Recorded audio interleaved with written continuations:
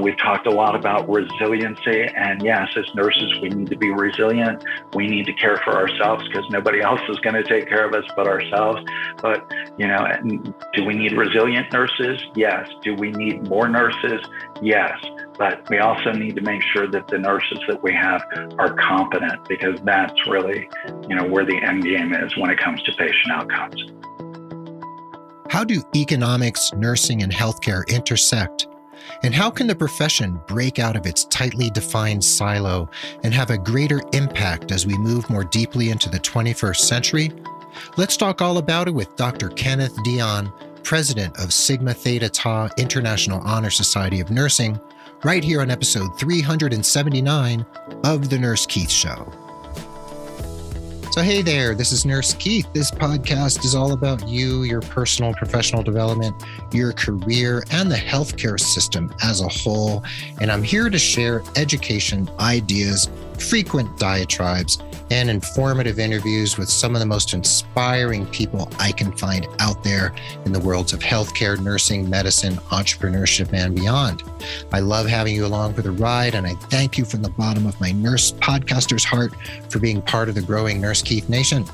And if you'd like to help other people find the show, consider leaving a rating and review on Apple Podcasts or Spotify or wherever you happen to find the show. And consider becoming a patron at patreon.com/Nurse Keith.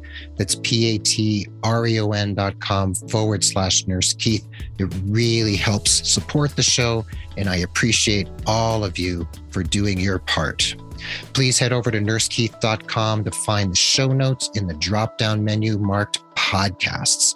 And today I am welcoming Kenneth Dion, PhD, MSN, MBA, the president of Sigma Theta Tau, which I'm sure all of you have heard of over the years during the course of your career. And Ken, it's really great to have you here. And the first thing I want to ask you is, what is it about nursing being siloed where we don't necessarily interact with other professions around important topics like economics, technology, environmentalism? What happens there, and how can we start to remedy that? Well, first, Keith, let me say thanks for having me on the podcast. Really happy to be here. It's an honor. I think you bring up a really important point, whether it's within our own organizations or within our profession. We do remain siloed sometimes, and I think we do that to ourselves.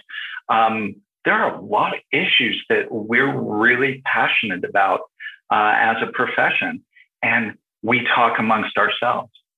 We publish in nursing journals. We go to nursing conferences. But so often we don't talk with other professions who may share the interest that we have in a particular topic. Take, say, conservation as an example. There are a whole group of engineers who are passionate about both the healthcare profession and how we design the way we do work. And these are also people who share our passion for what's going on with our planet. But we don't talk to these folks all that much, And I've been really fortunate over the last few months of having the opportunity to publish with a colleague who's an engineer. And it's been really, really enlightening. But the important piece to your question is, why don't we do that more often? And I think a part of it is our fear of speaking in languages that may not be our day-to-day language as a profession. We're comfortable talking about things that are within the domain of nursing, but we don't really talk about economics or technology or conservation all that much. Conservation certainly entering the dialogue more because of healthcare's impact on the environment. But we certainly don't sit down and talk to engineers all that much about, how the units we work in are designed, how the technologies we work with are designed and implemented. So I think we really have to work hard as a profession to expand our vocabulary and our fluency in other domains outside of healthcare to be able to engage with other professions who are definitely interested in engaging with us? Mm-hmm. Great question. Well said. Yeah. We do have organizations like the Alliance of Nurses for Healthy Environments who are getting involved in those conversations and really putting themselves out there. But I appreciate that Sigma specifically as an organization is seeing that this needs to change. And you told me before we started recording that Sigma is entering or has entered their second 100 years, right? And they are looking at this notion of nurses needing to be bolder and to share their passions more widely. And when you said a couple minutes ago about nurses not being comfortable talking about things that are, quote unquote, like outside the domain of nursing, maybe it's part of this is redefining what's in the domain of nursing. Maybe everything is in the domain of nursing. You bring up a really good point. I'm sure there are philosophers who could talk for hours about the boundaries of the domain of nursing, but I would say that, when it comes to healthcare, there is no profession who understands healthcare better from the bench to the bedside to the boardroom than the nursing profession. Nursing makes up 50% of the healthcare workforce around the globe. And yet so often we're not at the table, and we hear that, and there's no reason we can't be at the table.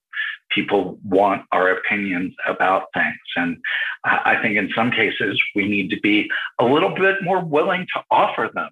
I think as a profession, sometimes we don't take credit for the work that we do.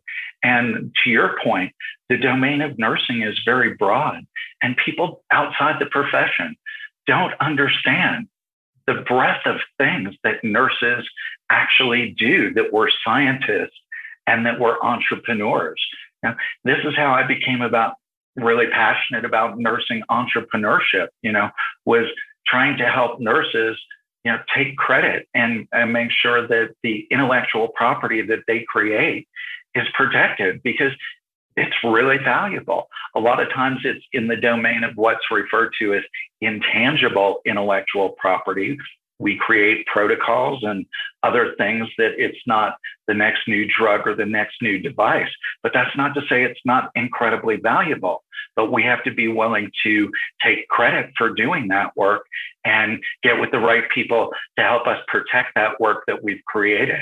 And also in the process of doing that, again, explain to the public what nursing does, because as being the most trusted profession, could 5 million nurses in the United States get on a legislator's agenda? Sure. But if 5 million nurses could mobilize even half the people in the United States, because there are so many things that no matter which side of the aisle on, we all truly care about many of the same things. If nurses really, put shoulder to the wheel and got the public engaged as the most trusted profession because they understand what we do, we could probably move some mountains. Anyway, again, great question, but something that I'm passionate about, as you can tell. I can totally tell. And you mentioned, apropos of, sharing with other professions, kind of creating alliances and moving beyond what we might see as the quote unquote, boundaries of nursing and nursing thought, nursing theory, nursing practice. You said you're writing articles, co-writing articles with an engineer. And my assumption here is that you're writing them for the journal Nursing Economics. Is that right? That's correct. Yes. Nursing Economics has been a great supporter over the years. Fantastic publication, has done a great deal to support the nursing profession, both Nursing Economics and Anthony Giannetti, the organization that's the publisher behind Nursing Economics. I think it's been fantastic for me to have that as a go-to journal over my career, having had an interest in both business and healthcare. really has done a lot also to support nursing scholars in terms of the work that nurses are doing in the area of economics, an area that nurses really need to be fluent in. But so often nurses default to thinking about economics as being finance. And finance is really just a component of economics. And that's a really, really important point to make. Now, economics is the science of decision-making, really, and how power can influence decision-making. And in that regard, finance is a vehicle for power, right? Money is just a vehicle for power, or something that we trade in a transaction. So there are a lot of other vehicles for power or vehicles that influence decisions, right? One of those is trust, right? We purchase things from people that we trust. We interact with people that we trust. So again, nursing, being the most trusted profession, has not taken the opportunity to interact with the public in a manner to really do something with that trust other than getting that annual recognition. You know, there are so many places where nurses are truly involved in policy and in decision-making and the ability to influence decisions that we should be using that trust, which is something that is valuable, even though it's that intangible, to use that economic term again, but something that does have value. And I think the more that we can articulate the value of the nursing profession within the healthcare systems, the more likely that we're going to be able to influence positive change as a profession in healthcare systems. Well said. So influencing positive change and having, let's say, a hand in the conversation about decision-making. You said a lot of economics has to do with decision-making. So I would think that it could do with healthcare management, best practices, policy, right? All of those different pieces. And some nurses listening might hear the words nursing and economics and they don't even associate the two. And you also mentioned they might just default to thinking about finance, like, oh, it's about, paying bills and staffing. Well, staffing is actually a huge economic issue, isn't it? Oh, there's no doubt that staffing is a huge economic issue. I would love for us to reframe the conversation when it comes to nurse staffing, to not talk about nursing as a cost center, but as a value center, because we provide so much value within the healthcare systems. But it's hard to articulate all the things that nurses do. I even remember in my earliest days of nursing, my nursing instructors talking about, well, the reason that you give a bath is because it gives you the opportunity to do a good assessment on the patient on so many different domains, whether it's the integrity of the skin or whether it's their mentation, right? And these are all things that, again, those intangibles that nurses do that are incredibly valuable. And so I think nurses add value. We need to think about nursing in the value added frame of mind. Think about how many untoward things would happen in a hospital or a healthcare system if there weren't nursing professionals there to watch out for those sentinel events. I think it's a very important part. I think that nurses being involved in the designing of systems, whether those be, physical or process systems, is incredibly important. Nurses need to be involved in the conversations from the design to the selection to the implementation. Whether it's looking at a technology, nurses need to be working with the technology vendors rather than engineers deciding what nurses use, because engineers know best because they've walked in a nurse's shoes. I think not. Not to say I don't love my engineer colleagues. I've already said that. I do. We have to collaborate. That's just the point. And we're going to have a better product. And then nurses need to be involved in the selection of the tools that they're going to work with, and then ultimately how those tools are going to be implemented. And that's a lot of work that nurses aren't involved in all the time, but we should be. And it's going to impact our healthcare system and determine whether the technologies and innovations that we use are going to make our work more productive. And I'm going to use the word more pleasurable, so that we're doing what we went to school to do, deliver great patient care, and the technology be a tool in our toolkit to do exactly that, and not something that's burdensome and takes us away from what we were trained to do as nurses.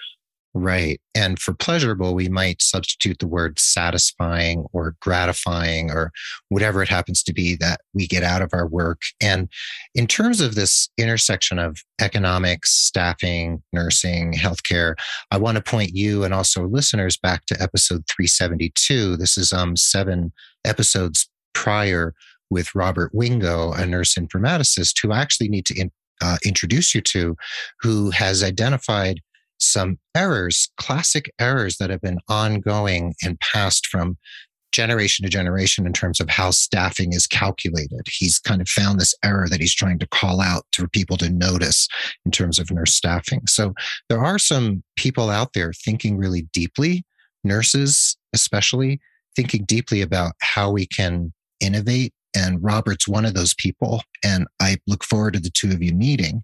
And let's just talk a little bit for a moment about your history, Ken. You have a PhD and an MSN. You also have an MBA. And I've known other nurses who have garnered MBAs along the way, or maybe before becoming nurses. How do you find the MBA and, advanced degrees or terminal degrees in nursing? How do they work together? What's that marriage like? Another very good question. So I did mine as actually a joint MSN MBA. I, particularly sought out a program where I could combine both master's degrees at the same time. It was a rigorous program. I really enjoyed it. I will say, certainly it exposed me to a variety of things that I had not thought about entering the program. When I started the program, my goal was to put the best tools in my toolkit to be the best leader of an emergency department that had ever walked the face of the earth. Now, I knew that was an unrealistic goal, but you get what I'm talking about. Mm-hmm. Really, that I thought was going to be my career goal. And through being exposed, and back to our earlier conversation, to other professions and other disciplines, so many different doors open. I got involved in some extracurricular activities where I got involved in both the Entrepreneurship Society and the Consulting Society, which led me to do a summer internship in informatics. I'd always had an interest in technology, but really had never seen myself marrying my interest in technology with my healthcare background. And so after that internship, I had like 2 semesters left in school. I wound up really focusing in informatics and going to work for the firm I had internship with for a couple of years, and going down the nursing informatics route, which again, I think it was the exposure to all of the different disciplines that I met in business school, because I had people who were engineers, people who were pure business students, people who came from a variety of different backgrounds to get their MBAs. All that exposure really piqued my interest in nurse entrepreneurship. So after spending some time in the informatics world, saw an opportunity that wasn't being met in healthcare informatics, wound up going down the entrepreneurship route. So I would say that the MBA, not only did it put valuable tools in my toolkit that I would use every day, whether I'm going to lease or buy a Pixis machine for my organization or whether I'm going to lease or buy a car. It's the exact same calculation, right? So you get this multifold benefit of doing the MBA. So there's the tool in the toolkit. There's also the different things that you will be exposed to, which may reframe your thinking about a variety of different things. And at the very least, you'll be exposed to a lot of really interesting people who will probably be your friends for the rest of your life, like some of my friends from my MBA time. That's great. And I understand that your MSN, your MBA, and your doctorate in nursing systems were all from University of Texas at Austin, right? Yes, that's correct. So you did all those degrees at UT. And I just wanted to go back for a second because you said you delved into, the entrepreneurial space.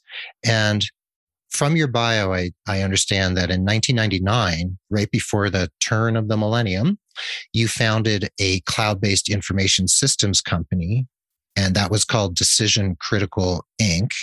And you were awarded a patent for something called Critical Portfolio. It was an e-portfolio application, and Critical Staffer, a reverse staffing system. And tell us about what was it like to move into that, cloud-based kind of software world from the perspective of a nurse? What was that experience like, and how was that intersection, with the wider healthcare ecosystem? It was an interesting transition. Like I said, I had always had interest in technology.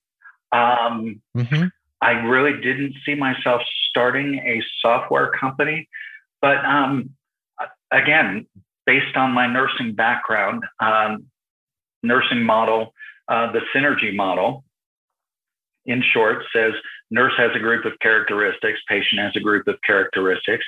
If you match those characteristics, you're going to optimize the patient outcome. No brainer for any nurse listening to the call today. And so I realized that we had all of this data about our patients with the advent of the electronic health record, which at that point in time in 1999, we were actually calling a clinical data repository, because we were taking the data from all of these systems, putting them into one database, and then offering the end user kind of an integrated look at all of this data. That was early days of the EHR or EMR or whichever acronym we're using today. But I knew that all of the data about the providers was scattered throughout the organization in managers' files and things like that. And that, people would just cringe when you would hear JACA was coming, because it was like, oh, they were going to want, the fire safety report. And that meant every manager going through their files. I thought, well, if we could find a way to deliver and centralize the data around that education, that would be of value to the organization.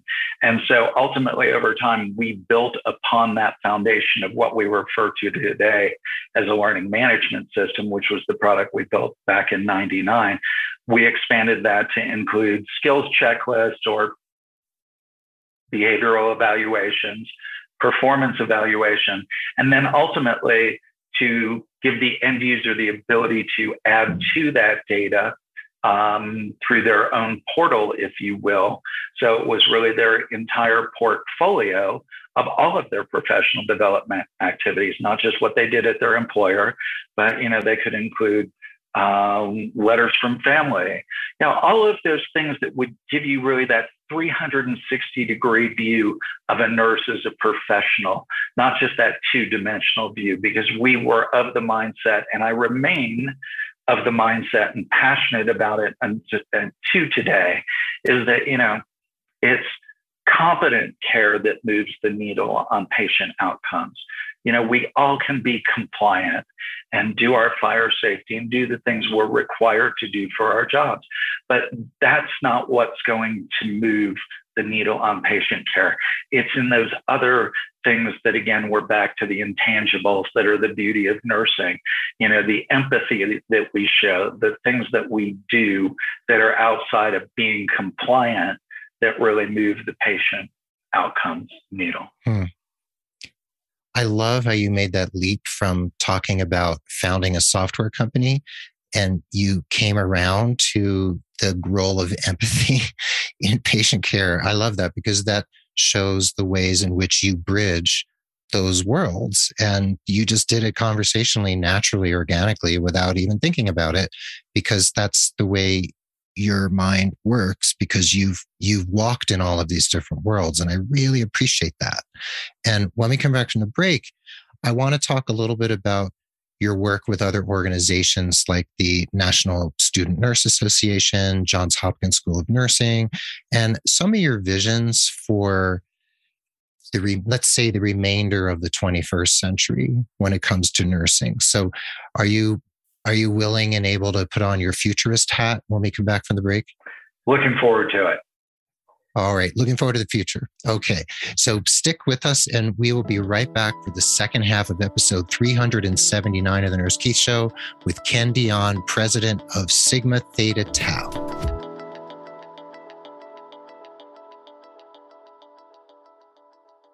Hey, everyone. Let's take a quick pause for the cause, shall we? Thanks for being a valued listener of the Nurse Keith Show. And if you'd like to help other people find the podcast, please consider leaving a rating and review over on Apple Podcasts or Spotify. This really helps propel the show and grow our audience, and I truly appreciate everyone who's already taken the time. And if leaving a public rating review isn't your thing, why not tell a colleague about the Nurse Keith Show by sending them a link so they can listen for themselves? After all, word of mouth is the most organic way for me to reach those who truly need to tune in. So if you'd like to do me a solid, please consider leaving a rating review or telling a friend or colleague. And by doing so, you'll be helping the Nurse Keith Show reach more and more nurses and healthcare professionals all around the world. Now, let's get back to today's conversation.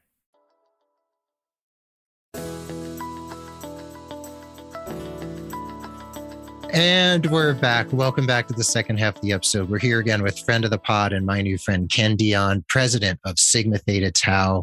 And Ken, prior to the break, we were talking about, well, pretty much everything under the sun, especially right before the break. We were talking about you delving into worlds of software and online cloud-based systems in 1999, right before the turn of the millennium. And I asked you if you're willing to put on your futurist hat, and you are wearing it.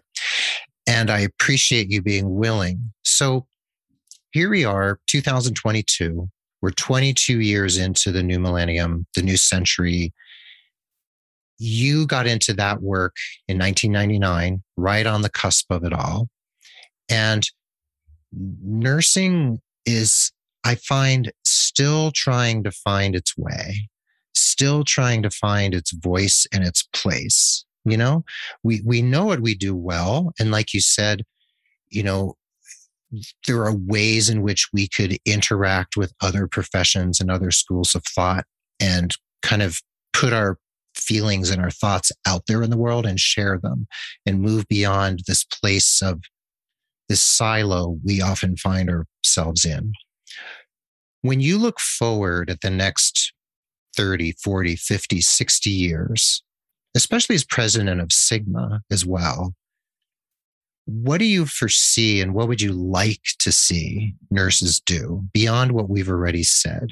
What can the profession do to break out of the kind of the shackles we've worn? Big long pause. Yes. For a big question. Mm. Well, maybe start with throwing away the box. Okay. I think doing things because it's always been thus is not going to help us. And that's, you know, why, as it relates to Sigma, the call to action around being bold is, you know, based in being fluent in these other domains of dialogue, because it's going to be incredibly important to be able to speak these other languages, to be able to have influence. Doing the same thing, we know the definition of insanity, quote, so I won't go there. Mm-hmm. We really, you know, have to shake it up. As I alluded in the first half of the podcast, us being involved in every step of the process, no matter what that process is.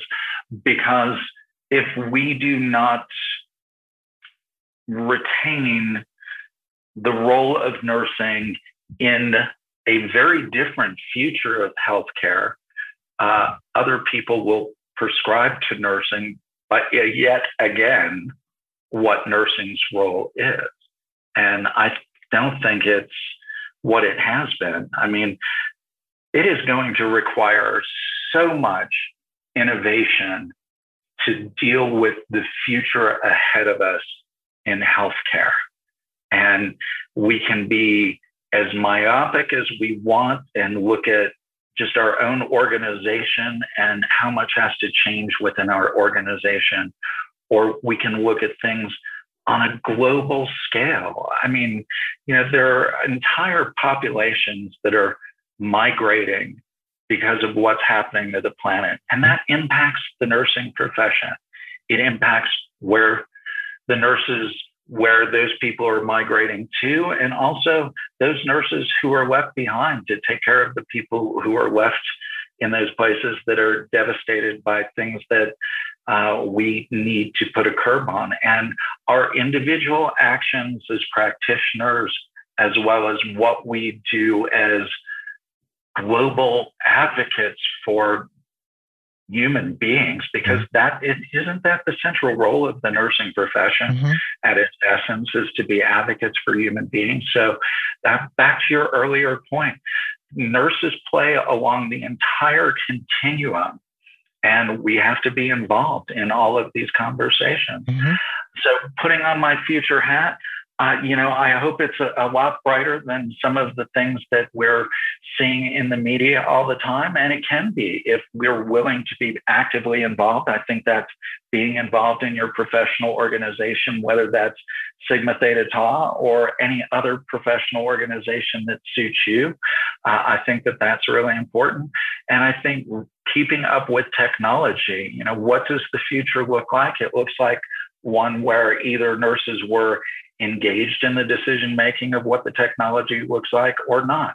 Take, for example, just very quickly, the electronic medical records we work with today, not the most user-friendly. And not only that, but there's also the way that they're oriented, in that we've lost the nursing narrative in so many of the EHRs today. And where's the real value? Well, yes, thank you for the clarifying question. Yeah. So much of what you will find in electronic health record will be check boxes. And I remember having a conversation one time when we were actually developing some screens back in early days of electronic health records, and they wanted a whole lot of boxes that said WNL, within normal limits. I said, well, that might work in other places, but in America, that stands for we never looked, according to the attorneys. Just a little change there. I get it. Let's just say a lot of the narrative has gone away out of the electronic health record. So we don't have the subjective narrative of the nurse. We just have we have data points. Exactly. We have data points. Okay. But there is actually so much data in that subjective narrative about the patient. And it's not until recently, with the advent of artificial intelligence and the ability of algorithms to scan through big data, we're beginning to see patterns in narrative data, right? That's how your computer can now finish a sentence for you as you're typing an email, or at least make a suggestion, right? That's artificial intelligence. They say AI is coming. It's around us all the time. If you use Siri or any of these other things, AI is in your back pocket. So we're going to see a lot more AI in healthcare, and it can be a great tool to us.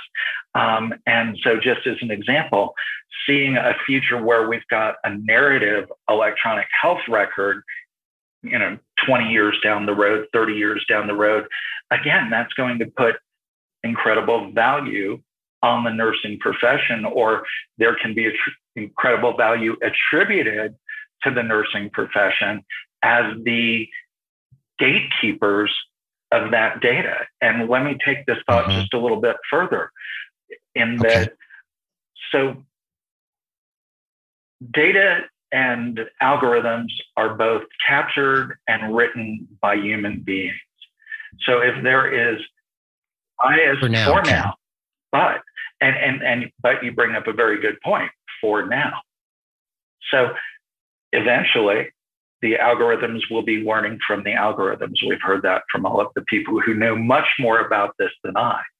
The only point I wanted to make is, if there is bias entered either in the collection of the data or the writing of the algorithm, then that bias is going to perpetuate and potentiate itself.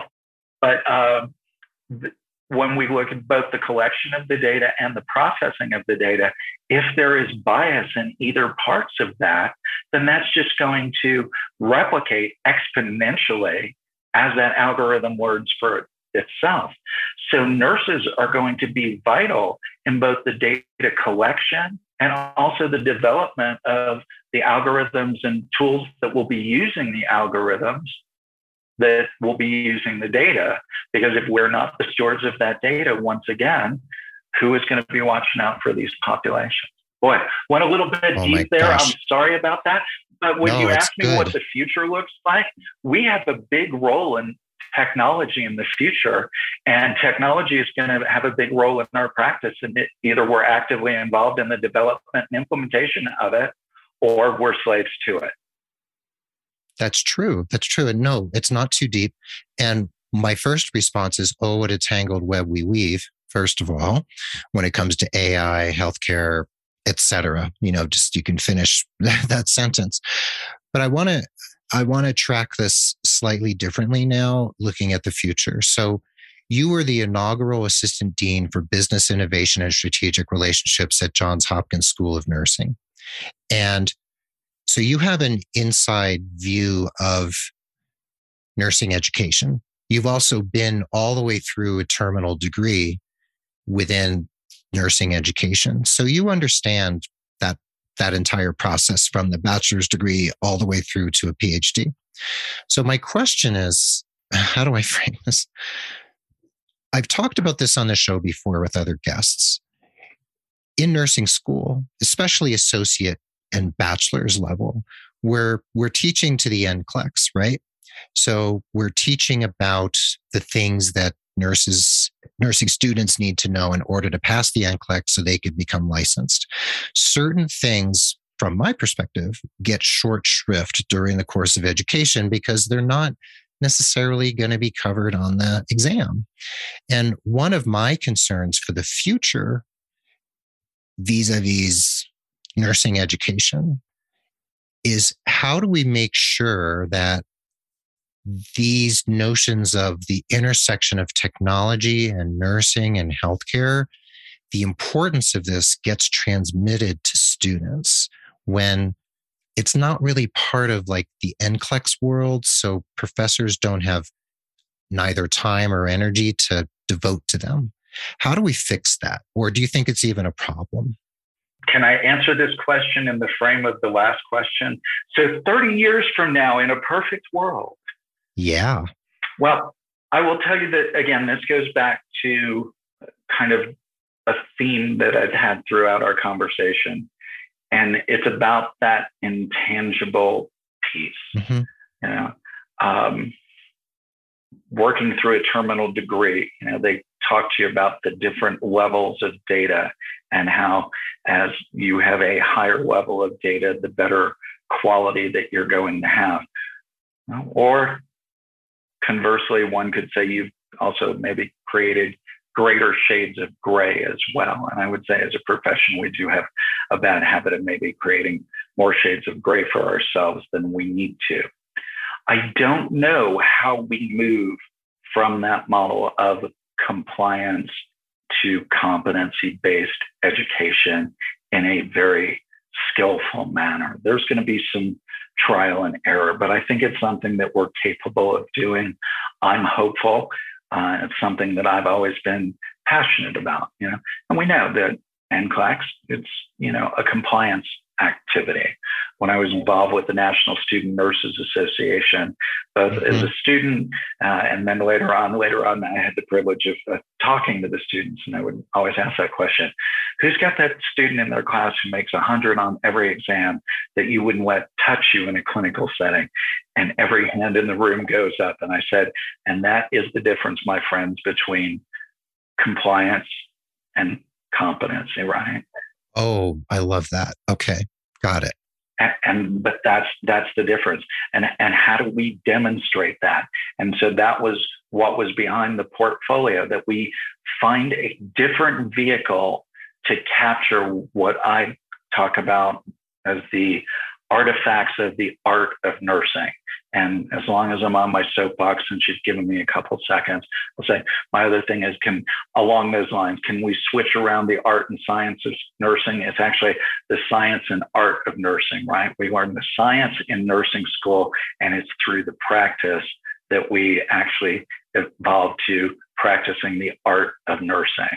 And so that's what we have to get to. How do we capture that essence, that art of nursing? And I know we're not there yet, but I think we're moving in that direction. We're going to scrape our knees a little bit along the way, but we'll get there. And ultimately, that's what we're going to need. We've gone through some really difficult times. We've talked a lot about resiliency, and yes, as nurses, we need to be resilient. We need to care for ourselves because nobody else is going to take care of us but ourselves. But, do we need resilient nurses? Yes. Do we need more nurses? Yes. But we also need to make sure that the nurses that we have are competent, because that's really, where the end game is when it comes to patient outcomes. That's true. And then we need nurse futurists. We need nurse economists. We need nurse lawyers. We need nurses in Congress. I've talked about this on the show. We need nurses who are mayors. They're on the school board. Whatever it happens to be, we need nurses to infiltrate and have some sort of influence over different aspects of society. Because you and I identified early in our conversation that nursing intersects with much more than we would naturally think in terms of the society. And I want to ask you, in terms of Sigma, because we have to go soon, unfortunately, what can nurses take advantage of when it comes to Sigma Theta Tau and what the organization offers? If I'm a nurse who's interested and just wants to understand what Sigma does, how can I, as a rank and file staff nurse out there in the world, interface with Sigma? Sure. That's a great question, and thanks for that question. So Sigma, one of the oldest nursing organizations in the world, founded on nursing scholarship and nursing leadership. That's where we do the majority of our work, both here in the United States and around the globe. We have offerings that are for any nurse. You don't have to be a member of Sigma. I had a great series of podcasts on resiliency. It's one example throughout the pandemic. Whole offering for rank and file staff nurse, especially for new nurse graduates. We have a whole series on surviving your first year in nursing. In terms of leadership, variety of both, offerings, books, podcasts, all of the typical things, but really, really great conferences on leadership. In particular, healthy work environment is something that we're really concerned about as an organization. We've lost a lot of nurses during the pandemic who have gone on to other professions and maybe have left. And moment for those who have left us as part of the work they were doing. Thank them for all the work that they did during the pandemic. But there's a lot of things that Sigma has to offer for both folks who are interested in academia. There are a whole cadre of folks who you would just bond with immediately, as well as people in the clinical space. Sigma's doing a lot of work with healthy work environment in the clinical space, partnering with a variety of different organizations. So I like to think of Sigma as kind of my home base as a professional organization. I may traverse through a variety of different things throughout my career. I started off as an emergency department nurse originally, wound up going informatics, wound up going into entrepreneurship, and then academia after that. I mean, boy, talk about a pitch for the nursing profession. Look at that. I had 4 completely separate, different careers without changing professions, beauty of the profession. And throughout all of that, even though I was involved in the Emergency Nurses Association and the Informatics Nurses Association, I always had Sigma as my kind of home base to go to, where I could always connect with people who shared my interest at that point in time. And so I would encourage people to, whether it be Sigma or whatever professional organization it is for you that's right, to get involved in your professional organization. You know, I know there are those folks who it's good to put it on your resume and you pay your dues every year, but you really reap the benefit when you get involved in your professional organization. We'd love to have you as a Sigma member. There are lots of member benefits, but also just, get actively involved in your professional organization for all of the reasons we talked about, influencing policy and, ultimately being the steward of your own profession. That starts with being involved in your professional organization. It's a good pitch, Ken. Really good one. And speaking of benefits, I also want to recommend or mention that you write for Nursing Economics, the journal. And I saw that the Nursing Economics Foundation has 4 $5,000 annual scholarships awarded to nurses in either master's or doctoral programs with an emphasis on administration or management. Is that active every year? And can people apply for those year round for the following school year? Yes, that is my understanding. I would defer on the specific details, time frame, application process to my colleagues at Nursing Economics. But yes, really valuable opportunity. And I know my nurse scholar colleagues can make $5,000 go a really long way. And I've seen great work come out of that. So I first of all would like to thank Nursing Economics for their support of the nursing profession. Also the opportunity for myself and my colleague Dan Otier to author a column for them around nursing financial literacy. We think it's really important that nurses be financially literate, just one part of being economically savvy. So yes, and I would encourage all of your listeners, if they're interested, to take advantage of that scholarship opportunity. Awesome. Thank you. And before we go, I have 4 quick questions I ask every guest, and they're not really related to what we were just talking about, but they could be. So are you game for 4 quick questions? We'll see if I can come up with 4 quick answers. All right. This is the lightning round. Okay. So how do you define success personally or professionally? Well, I think about what it's going to say on my tombstone at the end of my life. And I've got 2 out of the 3 bullet points because I think in bullet points down. 1, he created. 2, he never said he wish he had. And 3, I'm glad I still have time to work on the 3rd one. That's a really good. I recently saw an article in the New York Times showing that a lot of people put favorite recipes on their tombstone so that they can be passed down. So just saying. I'll have to think of a recipe for mine. Now, how would you describe one person who's inspired you in the course of your life, living or dead, famous or not? That they lived their beliefs every day. And, that's a really hard thing to do. Mm. It really is. I mean, if you think about it, just tough world we live in, and, easy to compromise sometimes. And, if you can be a person that lives their positive beliefs every day, that's a good role model. It sounds like you're one of those people, Ken.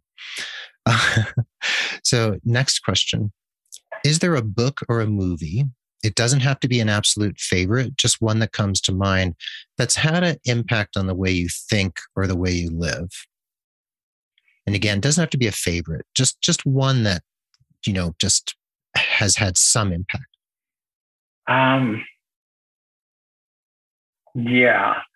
A book that my wife and I read to each other on a trip when we were first dating, before we got married. And she couldn't find a book for the trip. And so we wound up sharing one. And it was The 5 People That You Meet in Heaven by Mitch Albom. Oh, yes. Wow. And you all read that aloud? Aloud to each other. That's really lovely. The 5 People You Meet in Heaven by Mitch Albom, right? Yeah. Yeah, lovely. Yeah, my fiance and I have the habit now, the practice of reading books aloud. It's really fun. It's a really lovely thing we do together. So, all right, last thing. What's a piece of advice you would give 18-year-old Ken right now, whether you think he would listen or not? What would you tell Ken right now? Again, quoting someone nearest and dearest to me, Ken, it's all going to be okay in spite of you. All right. That's a good one. Maybe he would listen to that one. Yeah, lots of planning.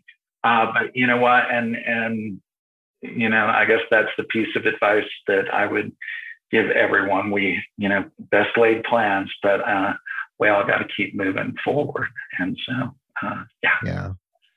Well, Ken, thank you so much. This has been so wonderful. I've kept you on the mic a long time, and I really appreciate your time and insights and brilliance. It's been really fun. Pleasure, it's been mine. Thanks for letting me spend time with you.